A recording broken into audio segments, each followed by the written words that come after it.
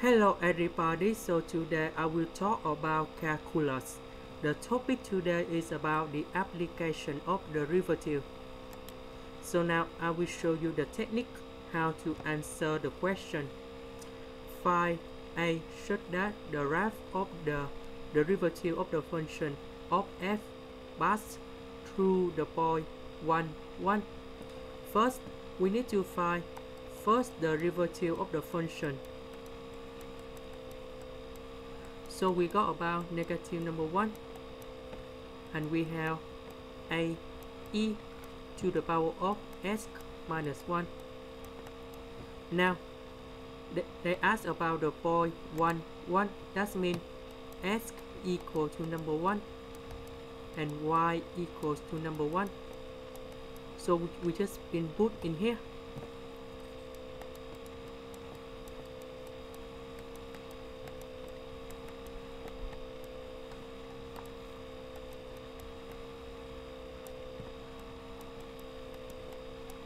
So this one we change for number 1 and this one you got about e to the power of 0. So this one we change for number 1. So we put negative number 1 go in here. So you got about 2 and you got about a. So a equal to number 2. So we have the function in here.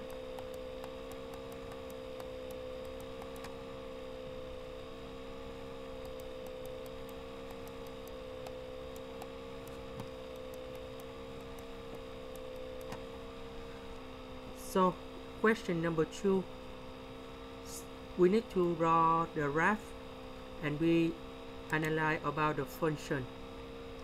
So we just have first derivative of the function in here.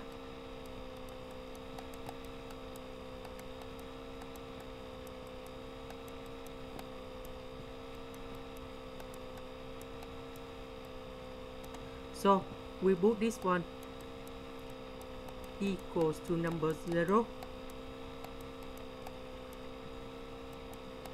So we got about negative number 1 plus 2e to the power of s minus 1 equals to number 0. So we put negative number 1 go to the right and we divide both sides with number 2.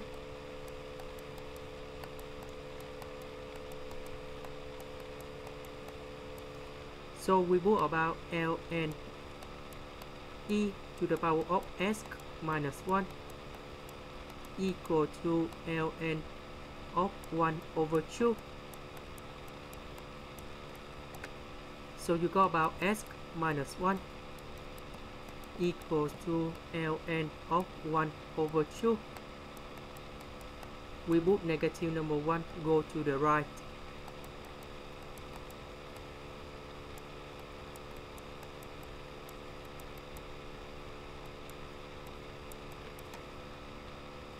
So we just have only one critical point.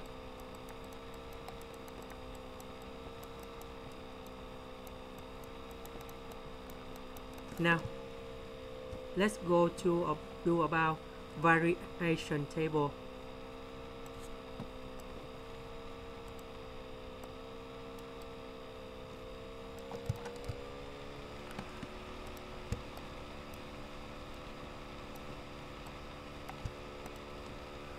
So we got about s first derivative of the function and the function in here.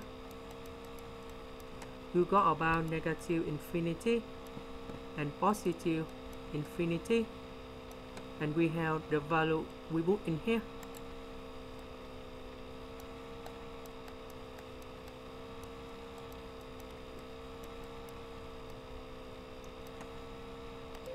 On the left, if we try to put number 0 in here, you got about negative.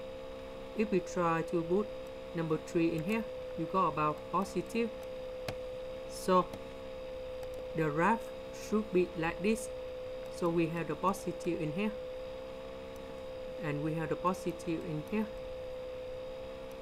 So we will input this one go to the function. That should be about f of ln 1 over 2 plus 1, and they will go down on this way. Later that they go up again.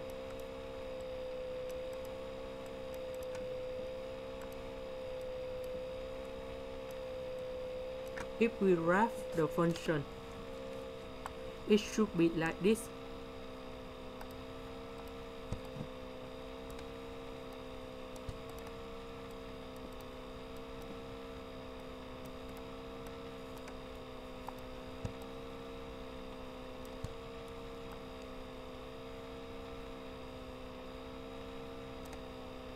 And this is about absolute minimum value.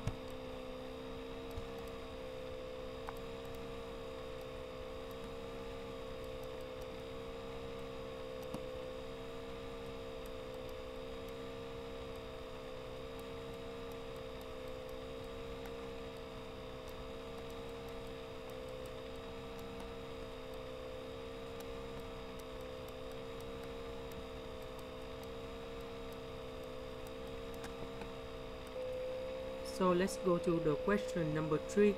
Determine if x test take negative values. That means based on the graph in here, we can see they are always positive number. If they want to test a negative values, they should use about complex number.